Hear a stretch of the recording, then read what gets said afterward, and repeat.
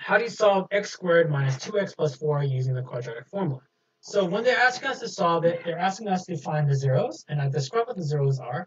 It makes this quadratic function equal to 0, right? So they're asking us for the values of x, which makes this quadratic equal to 0.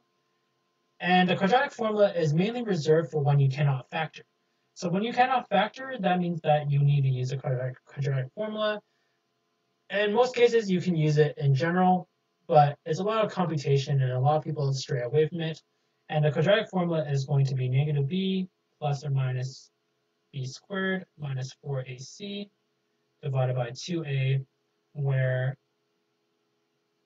ax squared plus bx plus c. Okay? So a, b, and c are the coefficients, and you just need to plug them in, and you'll find your values of x, which satisfy this quadratic function or equation.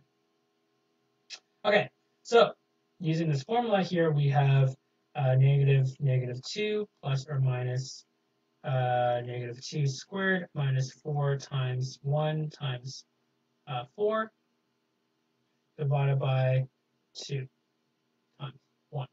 Okay, if we simplify this, we get 2 plus or minus the square root of 4 times negative 16, which is negative 12, and we have 2.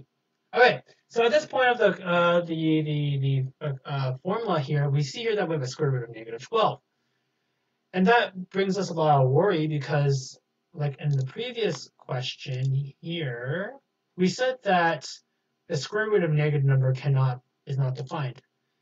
And that is partially true because the square root of a negative number is not defined on the real number value set.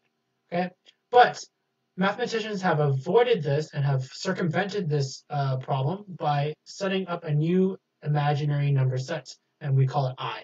So I is basically equal to the root of negative 1, and that helps us to circumvent what we have here.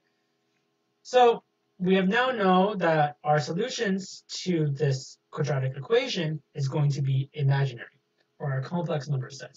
Okay, so we're going to use a complex number set to evaluate our function here. And so the negative root of 12 is, the root of negative 12 is also equal to 2i times root 3. And now we can move on with our evaluation here.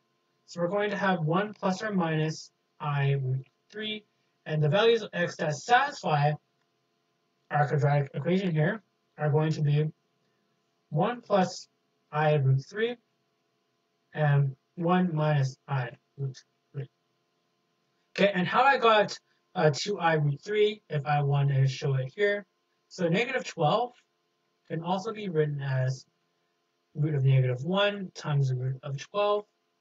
And root of negative 1 is equal to I, and the root of 12 can be written as radical form, which is going to be 2 times root 3.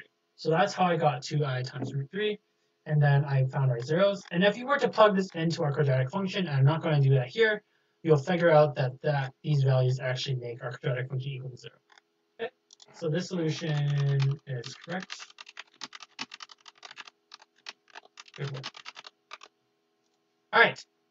So that wraps up today's lesson on functions and algebra. If you have any other questions related to calculus or functions or algebra or even chemistry, just submit them to OneClass and we'll get them done as soon as possible. But other than that, I wish you guys a good night and I hope you guys learned something. Bye, guys.